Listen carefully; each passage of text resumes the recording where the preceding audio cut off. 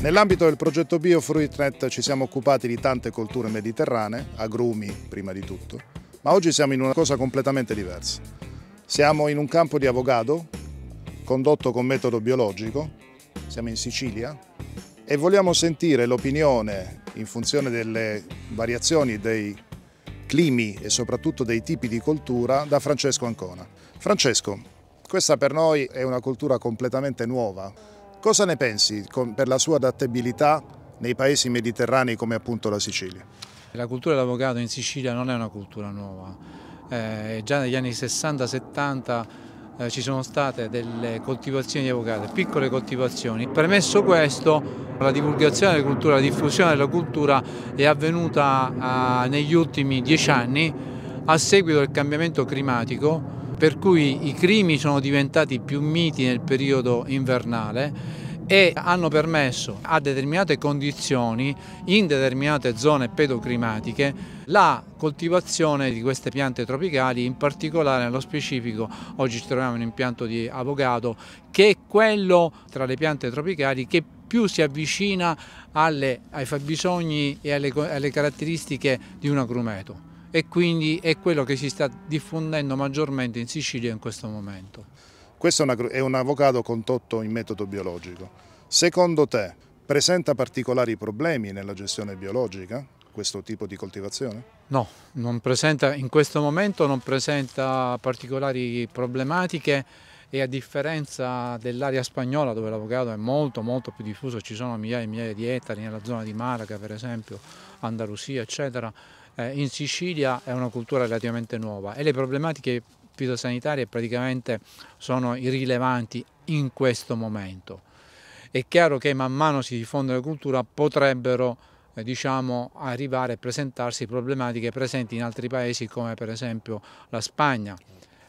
Ma teniamo presente che in Sicilia questa cultura, nella fattispecie appunto l'avocado, ma anche altre culture, non potranno avere la diffusione a tappeto come è stato per gli agrumeti, perché devono essere determinate condizioni proprio pedoclimatiche per affermarsi e quindi bisogna conoscere le caratteristiche pedoclimatiche di dove si vuole progettare l'impianto e sapere quali sono le condizioni in premessa per poter fare questi impianti qua, che sono sostanzialmente avere risorse di acqua autonome che non dipendono da enti pubblici, quindi pozzi, avere qualità dell'acqua, l'acqua non deve essere salina, non deve essere molto calcarea, avere zone poco ventose.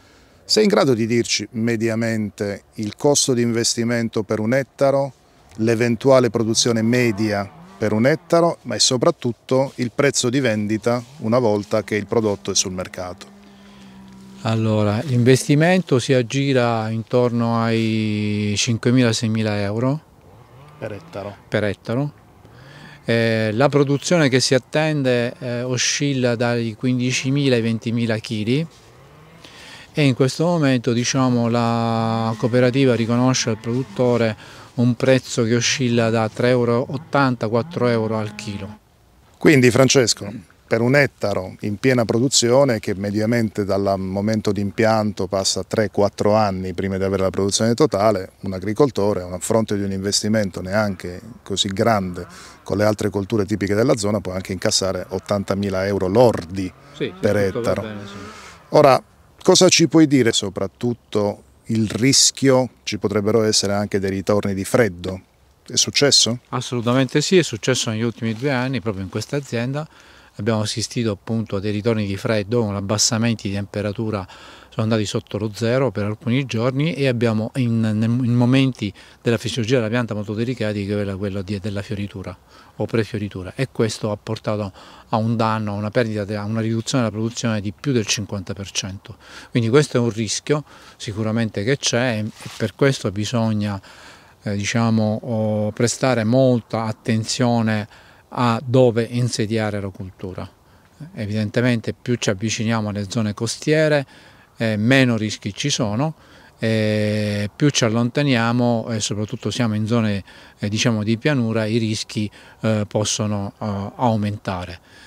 però d'altra parte diciamo che la pianta di avocado reagisce bene al danno da freddo e quindi si riprende, e quindi voglio dire, augurandosi che non sia una situazione persistente il fatto del ritorno del freddo, bastano alcuni anni di buona produzione perché diciamo, l'agricoltore si rifaccia dell'investimento fatto e abbia anche un surplus, diciamo, di reddito che gli rimane.